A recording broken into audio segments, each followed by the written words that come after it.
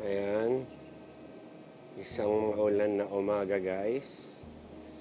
At mabusina. Ayan ang ABS-CBN Tower. Lipat na tayo, finally. Yes. And welcome to the jungle. Ayan.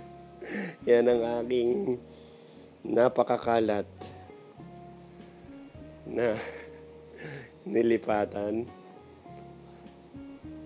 At iwa-walkthrough ko kayo kung pakita natin mukha ko.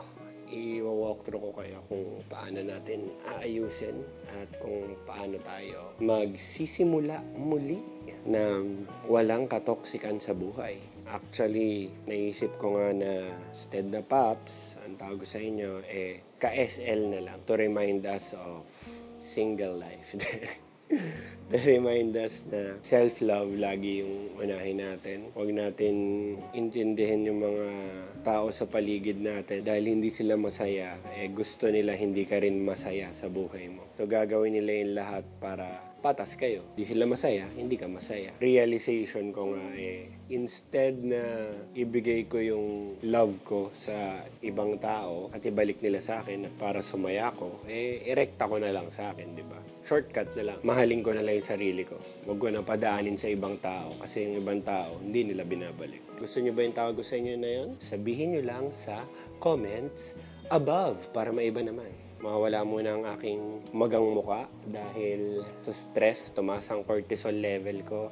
Medyo manas ako. Tara, samahan niyo ako mag-ayos. Ito nga pala ang unang umaga ko dito sa nilipatan ko. Sana maging productive. Kasi yun yung gusto ko talagang mangyari ngayon sa buhay ko. Feeling ko one take away ko dito sa pandemic na to is... Oh, please. Natuntunan nila ko. Naglabasan yung tunay na kulay ng mga tao sa paligid ko, sa buhay ko. Both good and bad. Yun yung one takeaway ko. Pero mas gusto kong i-highlight ngayon sa channel ko is how to recover from all these toxic people. How to put your life back together. And not only survive the pandemic, but to thrive as Filipinos and as human beings. Okay? Sana may sense ang sinabi ko kasi alam nyo naman boy ADHD ako. At it took me a while bago ko nasimulan to kasi isa sa mga trouble sa aming mga may ADHD is how to get started. Buti naman ay nasimulan ko na. Pakita ko na sa inyo yung gagawin ko. Tour ko muna kayo sa chaos na ito. Ito ang aking cabinet na tingin ko ay kulang pa sa blue na hanger. Look! It's you. Yan ang aking brief na kailangan ko ng palitan kasi hip-hop bayag na siya. Alam niyo ba yung hip-hop bayag? Yun yung low-low na yung pangsalo ng yag balls. So hip-hop na siya. So ang kailangan nating unang gawin, guys, ay kailangan natin magpalaba ng damit. Kasi wala tayong washing machine. Dahil, ewan ko kung bawal dito yung washing machine kasi maingay. Pero, feeling ko mas okay na magpalaba na lang para makapag-focus tayo sa mas ibang important na bagay. Kasi, ang oras kapag nawala yan hindi mo na maibabalik. So, sana makapag-focus tayo more on vlogging. 21 years ago, naglalakad ako dyan pagkagaling sa workshop sa ABS. Tapos sasakay pa ako ng jeep sa Quezon Avenue na Almar Zabarte, pauwi ng Zabarte. Every day yun. Halos minsan nakakatulog na ako sa bus kasi late na tatapos yung workshop and training for Star Circle Batch 9. Tapos, ang aga nung call time the following day. Kung matapos kami ng, let's say, 1 or 2 a.m., yung next na workshop namin the following day is 8, 7 a.m. Parang ganun. So, sorry. Nagkwento na naman ako. For those people like me na who suffer from depression, panic attacks, anxiety attack, I discovered na instead of... Pero syempre, disclaimer guys, hindi ako Hindi ako doktor. Kadalasan, meron kang magnesium deficiency. Not sponsored to. Hindi tayo sponsored ng Natrol. Pero, any brand ng magnesium, basta high absorption yung absorption ang P, di ba absorb? Hindi naman absorb. Malay ko. Tanong mo kay Webster Dictionary. Basta yon, ang mabilis ma-absorb ng katawan mo. Kasi nga, ang magnesium, yan yung tumutulong sa nerve, heart, muscle, and bone health. Promotes muscle relaxation. Which is, totoo. Dalawa nito everyday. Kakatake ko lang nito the other day. Nabawasan na yung panic attack ko. Pero kapag nagpa-panic attack ako, talaga, ang ginagamit ko naman ay ito. Medyo may kamahalan nga lang. Not sponsored ulit. Hindi tayo sponsored ng healthy options. So, kahit anong brand ang piliin nyo, ito medyo mahal eh. Pero, vegetarian tablets kasi. Ashwagandha na 500 milligrams. Pag kung mahilig kayo sa kape, tapos nakakaramdam na kayo ng anxiety, na medyo palpitation, ganyan, take lang kayo ng isa nito. And, ayun, mawawala na siya, pero mawawala yung anxiety, pero nandun pa rin yung energy nyo. Hindi mawawala yung energy. At, tinitake ko rin siya bago matulog. Kasi, ang laki ng effect niya sa tulog ko. Mas gusto ko yung effect niya kaysa melatonin. Kasi pagising ko, di ako groggy. So, ashwagandha. Hindi ashwapangit. Okay? Nagdadaldal na naman ako dahil na-distract ako. Dahil nakita ko siya sa floor. At kailangan ko siyang inumin. So, iinumin natin siya. Tumataas yung tolerance natin to handle stress kapag nagmamagnesium tayo araw-araw. Mas hindi tayo mabilis magpanic or magkaroon ng anxiety attack kapag may magnesium tayo sa katawan. Atim. Sayang daw pwede magpatugtog habang ginagawa ko to kasi mute ng YouTube. Guys, tingnan nyo to. Paglipat ko ngayon ko lang nakita na nasisira na pala yung nakakabit sa aircon ko. So, learn from mistakes. Ikabit nyo sa heavy duty na outlet yung aircon. Huwag nyo lalagyan ng ganito tapos isaksak nyo sa normal na outlet. Kasi tingnan nyo nangyari. Buti na lang hindi nasunog yung bahay kundi ako na naman masisisi.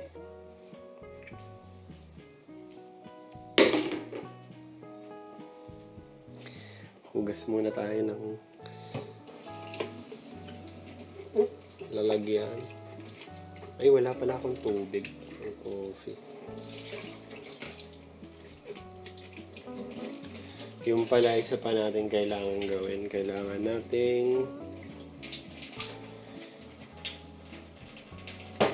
magpa-deliver ng tubig. Kasi wala pa tayong drinking water.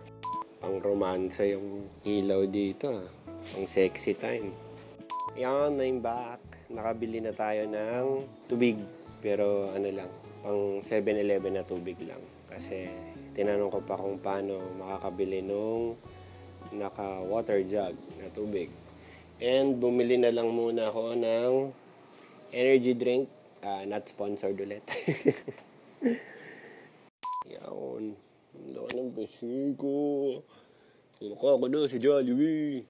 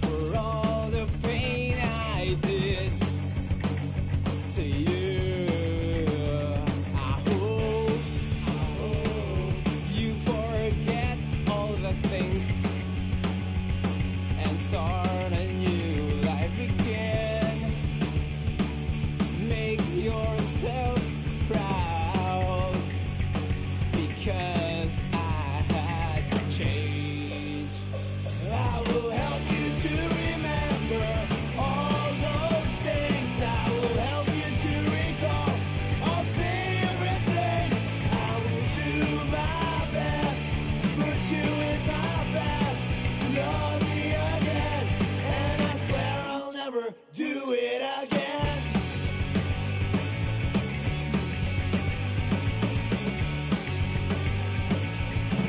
Ayan, tapos na tayo mag-separate ng damit na palalaban natin. Medyo madami-dami. So, tingnan natin kung magkano ang kalalabasan. So, yun. Bababa ko lang to, tsaka bababa ko lang din yung eto, yung sa tubig para meron tayong drinking water. Nakaligo na rin pala tayo. Pawis na ulit at gusto ko na maligo ulit. Pero at least productive ang araw at may nagagawa. Ayan, nakahanap din tayo ng magandang pwesto para sa camera natin. Dahil ayaw makita ng buong unit. So, tsaka silaw yung ilaw doon. So, ganito muna ang lighting natin. Sana malinaw ang audio natin. And, ayan, pakita ko na sa inyo kung paano ako mag-aayos. Hindi tayo pwede magpatugtog kasi maybe sa YouTube.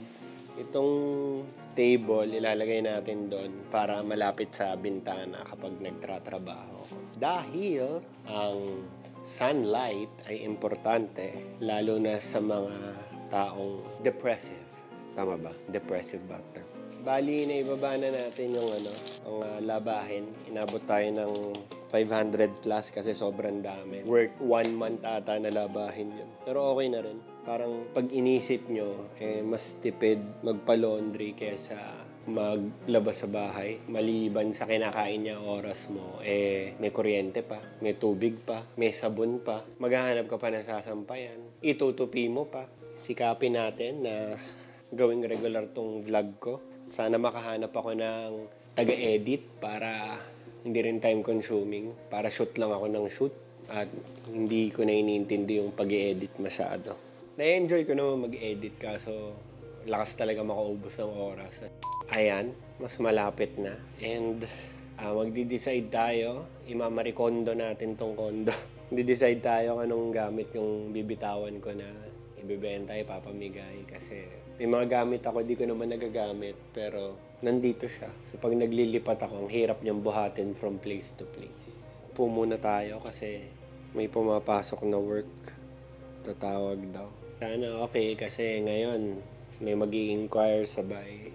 Good na, sabay biglang pak! Lockdown ulit. Cancel ang trabaho. Ayan. Mas malapit na tayo. May tama yung frame nung yung cage nung camera. Pero yun ata talaga purpose nun. Para hindi yung camera masira. Alam nyo yun, yung pag sobrang ingat mo sa gamit ang nangyayari ay lalo siyang nadadamage. Well, anyway, mamarikondo natin tong kondo. I-embrace natin ang minimalism at essentialism. Kung anong gamit lang yung may pakinabang, yun lang ang i-retain natin. Kasi madami kong gamit na sa halip na maging masaya ako, naging pabigat lang sila dahil pag lumilipat ako ng titirhan, karang-karang pa sila pero hindi ko naman sila talaga nagagamit. Lalo na ngayong pandemic. Kagaya ng malaking amp ng gitara, yung kahon, yung hinahampas. Hindi ka naman pwede mag-ingay sa mga lugar na tinitirahan mo kasi syempre kailangan considerate tayo sa mga kapitbahay. Style ni Maricondo ay hahawak mo daw yung bagay, tas pipikit ka. Iisipin mo if it sparks joy, kung nakakapagpasaya siya sa'yo. Kung nakakapagpasaya, itatabi mo siya. Kung hindi, i-dispose mo siya. Bebenta mo, papamigay mo, or itatapon mo. Yan ang gagawin natin para maihiwalay na natin yung ikikeep ko at ikikeeps ko. I-keep ko at hindi. Kasi sabi nila, mas madami ka daw clutter sa paligid mo, mas madami ka ring clutter sa isip mo. Pagkatotoo naman, kagaya ngayong makalat, medyo nawiwindang ako. Pero maayos din natin yan. Item number 1. Yeah! Tar amp na panggig. Kasi sobrang lakas niya, pwede siyang gamitin sa mga bar at mga small concerts. Ganun siya kalakas. So basically, hawakan natin. Does it spark joy? No. Ang bigat nito sa totoo lang. Dinadala ko to dati sa practice. Yun, may kotse pa ako noon pero hirap na hirap akong dala-dala siya kasama pa yung gitara. So, Bahay PV Bandit. At least magagamit ng iba na talagang ang trabaho ay nasa music. Hindi yung kagaya ko na bedroom musician lang. So, bye-bye!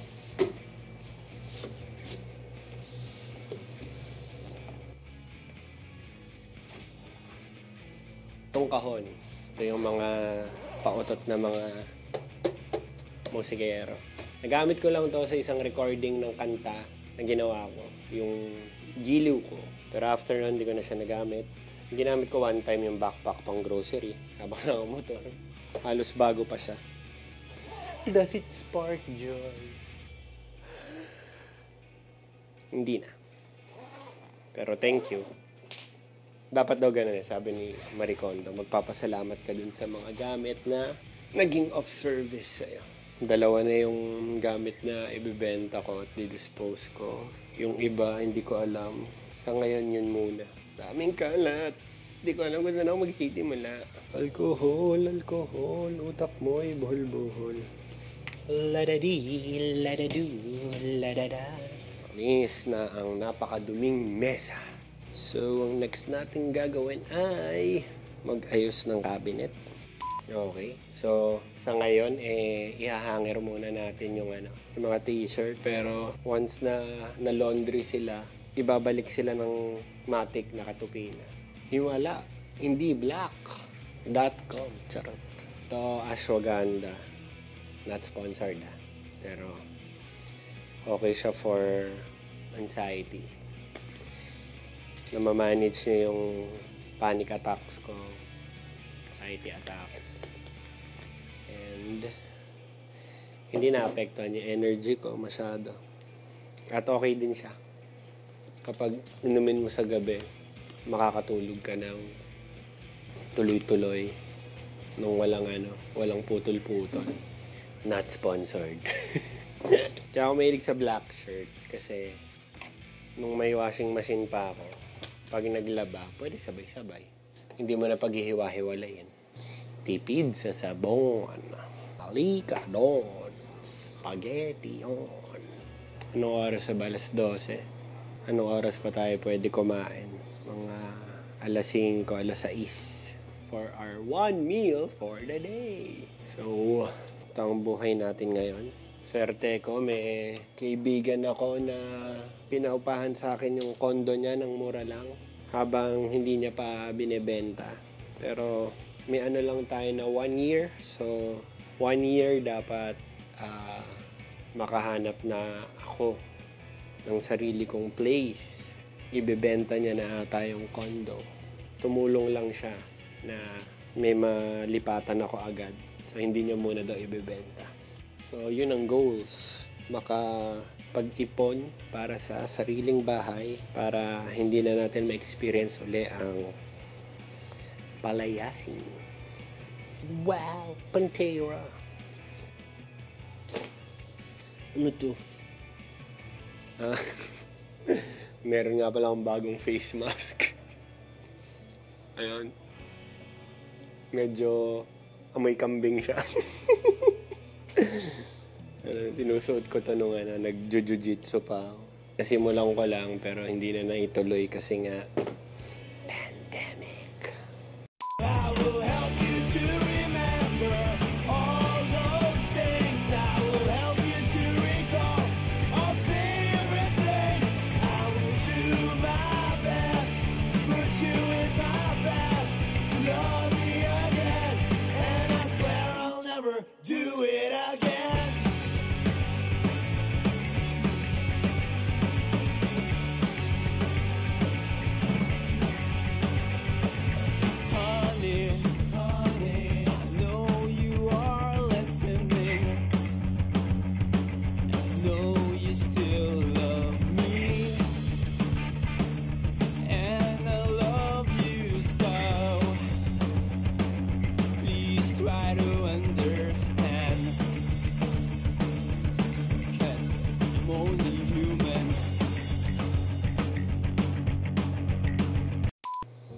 Ayan guys, medyo nakapag-ayos na tayo. Nakabit na natin yung orasan. Medyo maayos na yung desk. Nandito pa rin tong cup. May naayusan natin yung desk. Medyo makalat pa. Ayan yung laptop. Ayan yung cabinet. Hindi pa masyadong naayos. Pero nagdi-dispose kasi ako ng mga di ko na nasusuot. So, ayan. Makalat pa rin. Aalis muna ako para bumili ng pagkain. Since nagtitipid nga tayo dahil may goal tayo na makabili ng bahay. Kahit unrealistic yung goal ko. Na sana after a year, meron ako sariling bahay. Maliit lang naman. Hindi naman magarbong bahay gusto ko. Actually gusto ko parang sing laki lang nito. Ayun, kakain muna tayo kasi medyo nahihilo na ako. Kasi kapag ganito may ginagawa ako na madami, release ako magutom. Bili muna tayong pagkain. Ayan. Nakabili na tayo ng food. Makakakain na rin tayo.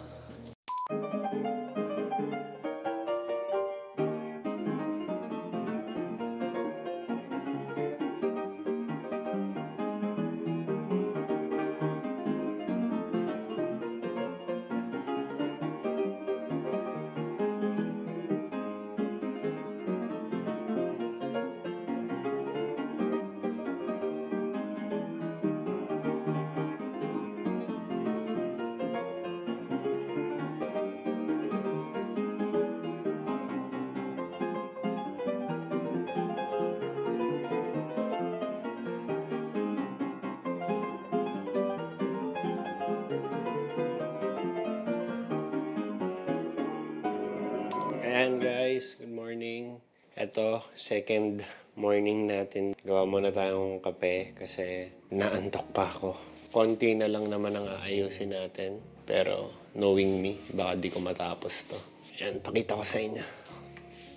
Ayan yung bed. Ayan pa yung mga aayusin. Pero kumpara sa kahapon, konti na lang. Ito na yung naayos natin. Bali, dito tayo sa may hallway. Ayan. So, konti na lang. Ayusin natin. Yun yung workstation ko. Timpla muna tayong kape para masaya. Nakatulog na ako late kagabi. Hindi masyado late. Mga 12. Tapos nagising ako ng 5. Pero tuloy-tuloy. Walang putol-putol. So, mas okay na rin yun, di ba? Timpla muna tayong kape. 2 scoop ng kapeng barako. Tapos, mag-iinit tayo ng tubig.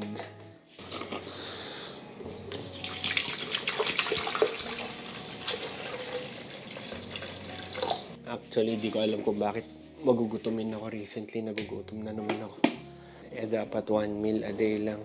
Siguro dahil sa stress drill on.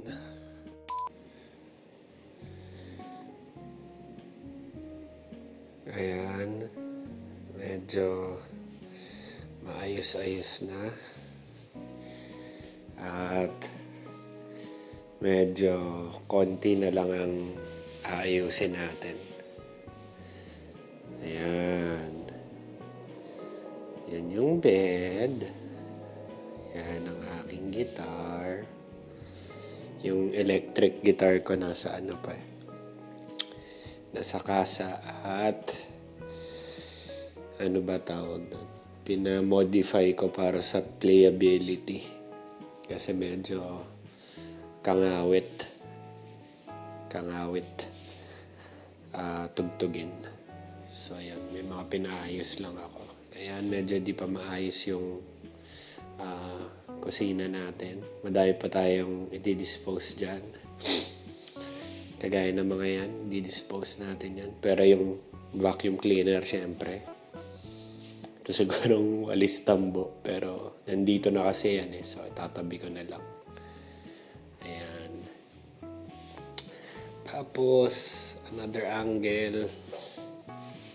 Ayan. Ayan. Guys, good morning. Ito, day 3. Pakita ko muna sa inyo kung ano na yung naayos natin. Ayan. Wala na yung amp at yung kahon. At yung mga kalat doon, wala na rin. Liligpit ko na yung vacuum cleaner, yung walis, dustpan. Yung kitchen, ayusin pa. At di pa ako nag-aayos ng kama. And nag-aayos tayo ng mga kailangan ayusin, like internet connection, ganun.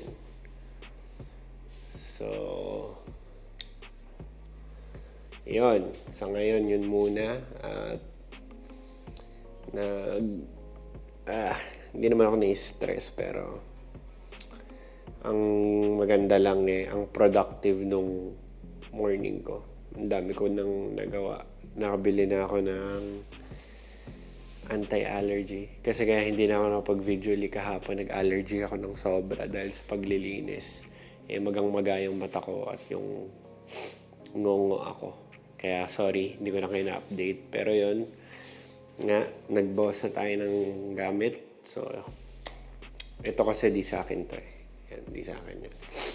May mga gamit na rin tayo sa cabinet. Yan, importante ang weighing scale. Yung gitara, hindi na yan makawala dyan. Basta sa gitara, forever yan. Kahit bedroom guitarist lang ako, ayan, medyo makalat pa sa kusina. Pero yon yung mga crates doon, nandun yung mga gamit na hindi ko pa ma-dispose, pero ayoko rin naman ilabas. Pero eventually, unti-unti, makakaya natin yung minimalism / essentialism na lifestyle. May bababa natin yung numbers ng gamit natin. Itong sa cabinet, yan, medyo parang makalat, pero yan yung pinakamaayos na kaya ko. Itong mga kahon kasi para sa warranty ng mga gadgets.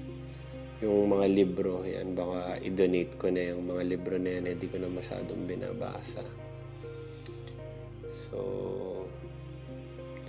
ayun. Basta, madami tayong gamit ng na-dispose. Yung comic books ko, isa pang pabigat. Pero, wala tayong magagawa Hindi ko alam kung ibebenta ko yan parang hindi ko pa kaya bitawan. Ayun. Tapos dito naman, yung lagayan ng damit ko. Ayan. Tinatry ko rin na kontian na lang. Tapos sa ngayon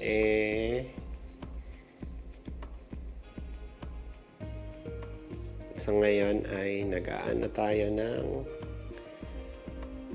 form. Nag-fill up tayo ng form para sa internet.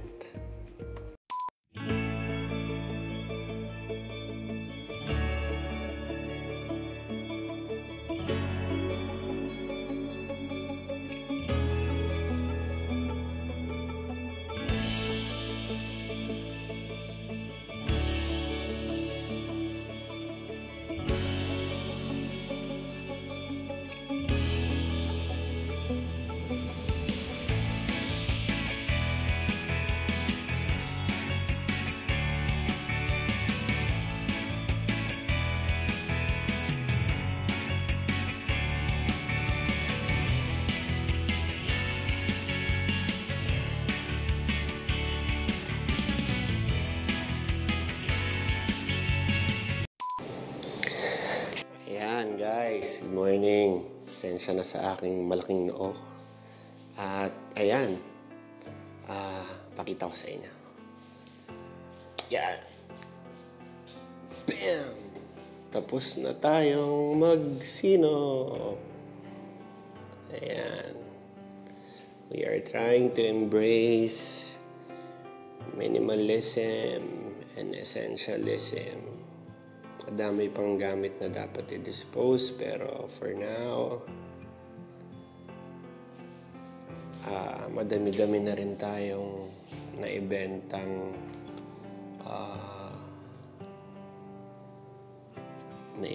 gamit at naipamigay sa ngalan ng minimalism at essentialism. Yan. Ito yung kitchen. Ayan yung mga crates na may mga gamit na hindi ko lang ginagamit pero hindi ko pa rin ma-dispose kasi baka magamit ko pa. Like jiu-jitsu gi, boxing gear, etc. etc. So, ayan. Ayan, malinis na sa hallway. Ang kailangan na lang natin ay linisin yung sahig kasi may parang mga nakadikit na mancha. Ayan yung CR. Ayan yung curtain divider. Ito, di sa akin yan. Kasi hindi pwedeng galawin yan. Hindi rin sa akin yan. And, ayun. Thank you, universe. At sa aking mga tunay na kaibigan for helping me find a place